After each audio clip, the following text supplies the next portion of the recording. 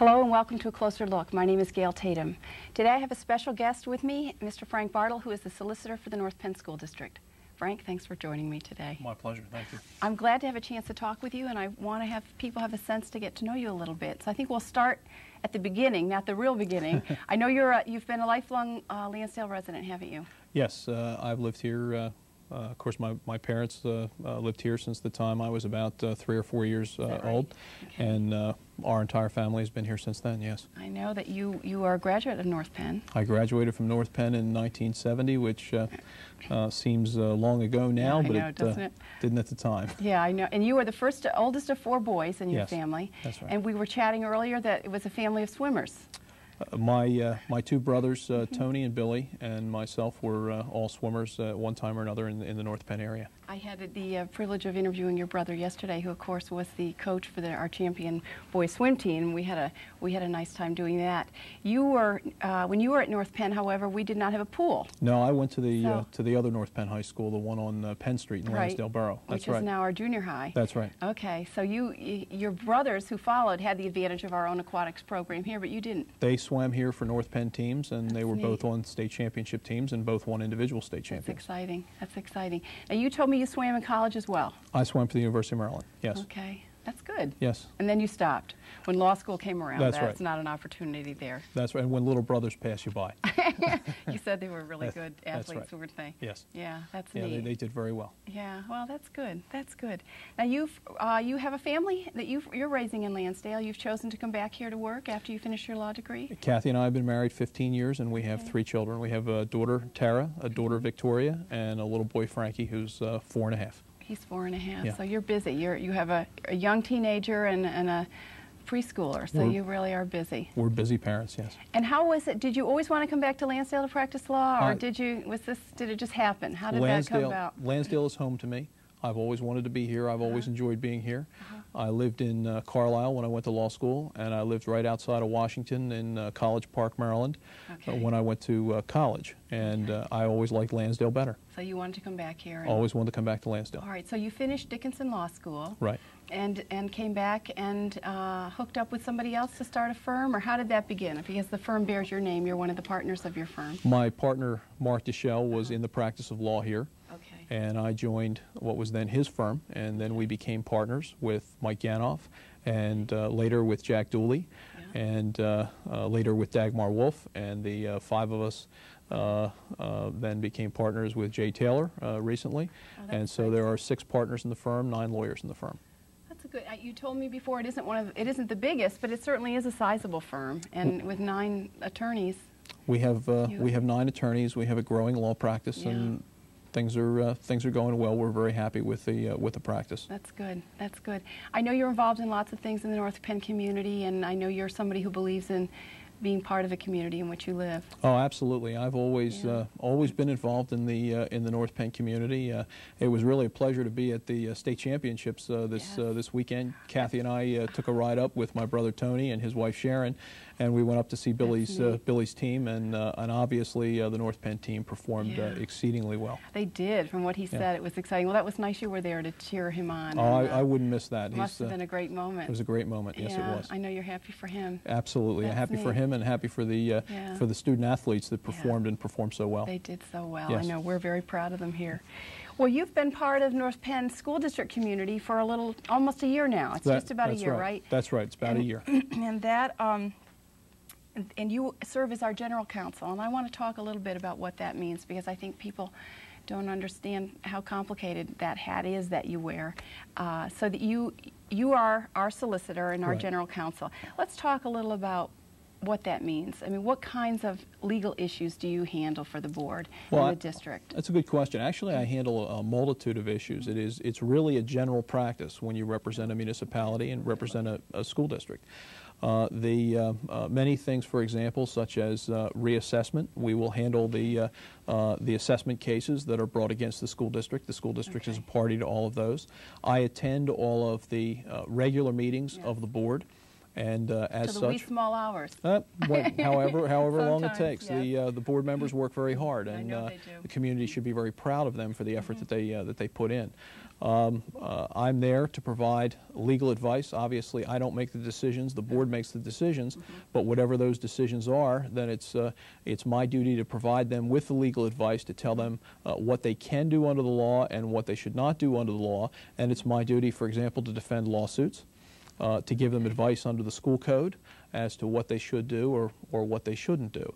One of the areas that I do not represent the board is I don't represent them in connection with their labor negotiations. That's right. That's a different firm that handles that separate from yours. That's right. That's right. That's Chuck Sweet handles it from Sweet, Stevens, and Katz is the name of his firm, and I believe they're in Doylestown. I think they are located in Doylestown, right? Yes. Well, I know, for instance, in our office, in the Community Services Office, one of the responsibilities that we have is to work on policies. Right. And so as policies are drafted for the board, and as they go through drafts, we work with attorneys in your office, with you and other people in your office, right. to say, is this within compliance, is this fitting school code, and you advise us on that. That's exactly right, and we do that on a routine basis. Right. Of course, the board sets the policy, That's and right. then we draft it in conformance with what their desires are. That's right, and so it's a lot of people working together, but the law needs to be considered in these matters, and you're there to provide that sort of viewpoint. That's right. I know that assessments have been an issue for a while. I mean, that's of great concern to us, of course. Certainly. Because it has such an impact on our finances. So that is, I'm sure, an ongoing piece that you have a lot of involvement in. Well, that's true. There are many assessment cases from time to time, and when a taxpayer feels that the assessment is not reflective of the correct market value for their property, and they feel that the assessment is too high, then they'll appeal it.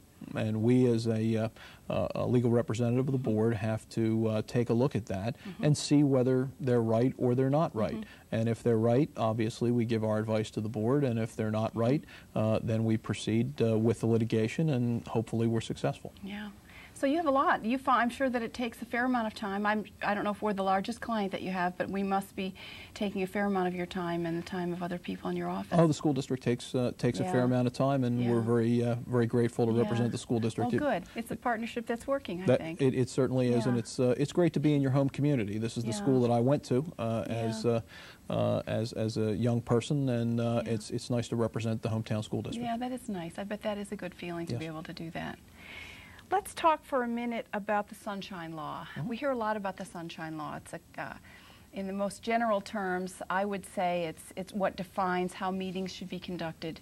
But perhaps you can help. Let's talk a little bit about the parameters of that and what the obligation of the board is in terms of that, and how you help us to define that as we go along. Sure. Well, the law says essentially this. It says that official actions and deliberations of agency business will take place in a meeting that is open to the public. All right. And that's what it is. So any time that the board is taking an official action, which is essentially a vote, or any time that the board is deliberating, which means the discussion of agency business for purpose of coming to a decision. All right, so that would mean, for instance, if there were an issue, it's board members talking among themselves and reaching a consensus, or perhaps not a consensus, but anyway, hearing each other's opinions on an issue. That's right. That's what you're talking about Absolutely. when you're talking about deliberating. Whenever they're interacting, sharing information, sharing concerns, and it has to do with a matter of agency business of the school district, that must take place in a public meeting. Okay. And of course, the definition of a public meeting includes public advertisement, meaning that you have to provide the public notice as to the time and place and date of the meeting, and you also have to provide the public with an opportunity to personally attend. Is the board ever allowed the opportunity to hear information without deliberating? Is that part of it, or is that not really part of it? Actually, the board is permitted to do that. Okay. The law says exactly the initial phrase that I used, that official action and deliberations will take place only at a meeting open to the public. So those are the key parts, that it's official action and deliberation. That's correct. And when those things occur, then they must be done in a public forum. That's right. For with example, notification to the public. That's right, Gail. Okay. We had a presentation that was made by the architects for the high school. Now, at that point in time, The architects had already been approved with respect to their contract in a public meeting, which is required, and the project costs were capped by a motion of the board, which also, of course, is an issue. That took place, I think, in about March of 1996. In October of 1996, the board was called to a presentation, and the architects showed the board the plans that had been drawn pursuant to the contract, and then in a subsequent meeting later in October presented those same plans to the public. Obviously, in the initial presentation, there was no discussion or deliberation of the board because that's not permitted. Right. In the subsequent presentation, when the presentation was made in front of the public, then deliberation was permitted by the board because we were in a public meeting session. Okay. All right, I understand. All right, that's very interesting. It really is. Okay, hold on just a minute. We're going to take a break. We'll be right back. With me is Frank Bartle, North Penn School District Solicitor. Don't go away.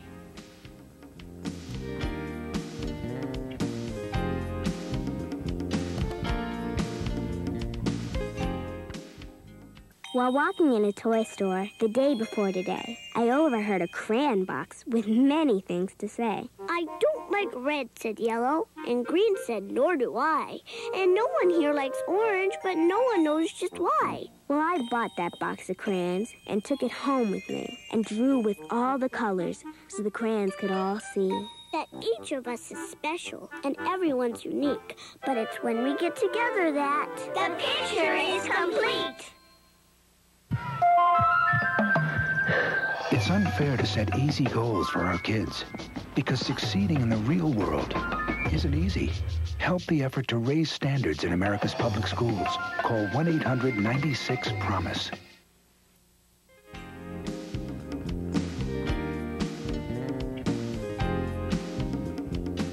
Welcome back. My name is Gail Tatum. With me is Frank Bartle, the North Penn School District Solicitor.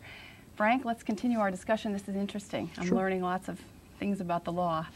I want to talk to you now about the secession, the Montgomery Township secession, and all that's happened with that. That's certainly been headline news, and it's taken a lot of your time, I know, in recent weeks and months. It has, and unfortunately, it's taken some of the resources of the school district. We had to hire an investigator to provide certain testimony in the courtroom, and we also had to hire an expert statistician to provide certain expert testimony as well in the courtroom, and it required a fair amount of work of my law firm. But that's one of the unfortunate things that happens when an action is brought against a school district. The school district must defend itself, and both North Penn and Hatboro-Horsham defended themselves in connection with this matter. Yeah, let's talk a little about this. I think you make some very good points there, and I want to expand on them a little bit. This was a suit brought against the district and Hatboro-Horsham, and so you, as our solicitor, were charged with the responsibility of being prepared in court to defend us and to do what you needed to do. That's right. The district took a position, the school board took a position in opposition to the secession effort. Right. Hatboro-Horsham School District did exactly the same thing. Their board voted to oppose the secession effort. So myself, on behalf of the North Penn District, and Bob Duffy, on behalf of the Hatboro-Horsham School District, joined together to defend the action. And the action was brought against the school districts for secession under Section 242.1 of the Pennsylvania School Code. And we presented that defense in the Court of Common Pleas, and thus far we've been successful. Yes, you have been successful. Let's talk a little bit, if you can, perhaps you can help people understand why it was so important that this not be allowed to occur. The board clearly made a decision that they wanted to not allow this to happen.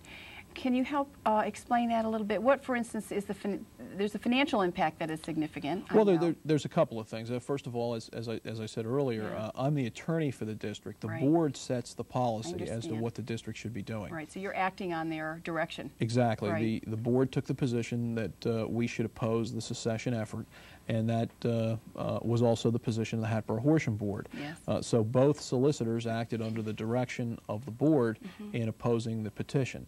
And I think it's fair to say that the position of the North Penn School District and also the position of the Hatboro-Horsham School District was that the secession effort was neither financially beneficial to either district, nor was it educationally beneficial to either district. No. That was essentially what both boards concluded. Right, right. And so then you were charged with pulling this defense together and making this happen, and this took weeks and weeks of preparation, I know. Yes, it did. And what happened is it's actually a trifurcated proceeding that takes place. The first portion of the proceeding takes place in the Court of Common Pleas. And at that level, the petitioners must prove the validity of the petition. Okay. If they meet that burden and meet that test, then from there the judge will refer the matter to the Secretary of Education of the Pennsylvania Department of Education. And at that point in time, the Secretary will pass upon it from an educational standpoint. Okay. The third part of the process comes back to the Court of Common Pleas for the allocation of the assets in the event that the Secretary favorably reviews the application. So it's three things. First, the petition has to be valid, then it has to be approved by the Secretary, and then it has to come back to the Court of Common Pleas, and the Court of Common Pleas divvies up the assets, so to speak. And at each of the stages of the proceedings, all of the parties are present. We were successful at the first stage of the proceedings. And it was my advice to the board that if they wanted to contest the petition, that they do it with respect to the validity of the petition, and we contested it on a number of bases. The first one was that they didn't have sufficient signatures. The second was that there were a number of withdrawals from the petition and that they did not have sufficient signatures if you considered the withdrawals. And the third generally had to do with the validity of the petition itself. We raised other issues as well, but those were the three primary issues. Okay. The judge did not decide with respect to the validity of the petition, nor did the judge decide with respect to the withdrawals, because we were able to show the judge that they did not have a majority of the taxable inhabitants of Montgomery Township sign the petition, even without consideration of the withdrawals, and obviously you assume the validity for purposes of just determining what the raw numbers are. So that was the end of it. So the judge ruled in our favor, in the district's favor, That's saying right. This should, in her opinion, this should not go further. That's right. All right. That's right. Now the team group who is organized it and is bringing the matter of litigation, they have a right to file a motion for reconsideration before the judge, and they have done that, and obviously they're asking the judge to reconsider her opinion and her position. We will, of course, defend, indicating that the judge was correct the first time. And when you talk about reconsideration, is it merely that, a chance for the judge to look at everything again on her own? It's not a hearing of things again? No. It doesn't require additional court appearances? It's simply saying, would you take a second look? Right. It will essentially require only an argument, if the judge deems that appropriate, between the opposing counsel and myself. An argument will be scheduled, and we'll go down and make a presentation before the judge if she deems that to be appropriate. Okay. The motion for reconsideration does not involve an additional hearing. It does not involve any additional fees by the Snyder Bureau or by Dr. Kirsch, who are our two experts. Right. Okay. So essentially at this point, it is your hope, and I would assume the hope of the board as well, that most of the legal expenses in terms of this case are done, although that really is depending on the judge's decision on what's happening. But at this point, depending on if the reconsideration is not, if the judge rules in our favor, that really is an end to it at this point, or is there an appeal process beyond that? They would have a right to appeal that decision. Of course, again, the record has already been made. Yes. We had a hearing for 2 days. So you don't have to reestablish it again? No, the record is already in existence, and our experts and the use of our experts, we've essentially completed what we'll do with respect to that at this point in time. Okay. It may change somewhere down the road if the other side were to be successful either in the reconsideration or on appeal. Sure. But I feel very comfortable with the decision of the judge as we sit here today. Okay, well that's good. That really was a big hurdle and a huge effort. It was a big effort. I know It's unfortunate that you have to spend taxpayers' money to defend yourself, but that's the job of the school board. Right, and it certainly is your job as solicitor when you're charged to do that. You must do it as you build your case as you deem it appropriate in order to properly defend us. That's right. It's my job to defend the district to the best of my ability, and I did that, and thankfully we were successful in this matter. Yeah, and I am glad that we're successful as well, and I'm hopeful that we can we can all move forward together as a unified district and work towards educating all these kids and all that we have ahead of us. I think that'll be greatly beneficial for the district, I yes. think so too. I do too. Well, we've covered a lot of topics here. We've talked about you as a member of our community, as a general counsel and Sunshine Law and the secession. I know that there will be legal issues in the future that perhaps you and I can't even anticipate at this time, that you will be helping us with. And we look forward to your continued advice. I don't know if you have anything more that you would like to add, or you feel like we've covered the important things? No, I think we've covered a lot of what's taken place in the first year. It's been a great experience representing the North Penn School District. That's good. I really enjoy the individual board members and the members of the administration and staff. I think people have a good working relationship here, and I really look forward to continuing to serve the district. Good. Well, we're looking forward to working with you. Thanks for joining me here today. It was nice to have a chance to talk with you. Well, thank you very much, Okay, Gail. maybe I we'll do appreciate it again in the future. Look forward to it. Okay, Thank you. good. Thanks, Frank. Thank you. Okay, this is Gail Tatum. This has been A Closer Look. With me today has been Frank Bartle, the solicitor for the North Penn School District. I'll see you next time.